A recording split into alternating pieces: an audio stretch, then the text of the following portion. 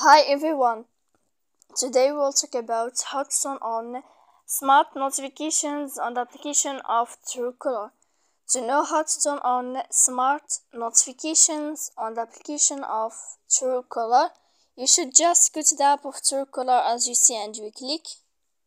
After that, in this page, you will go to above to this sign here and you will enter.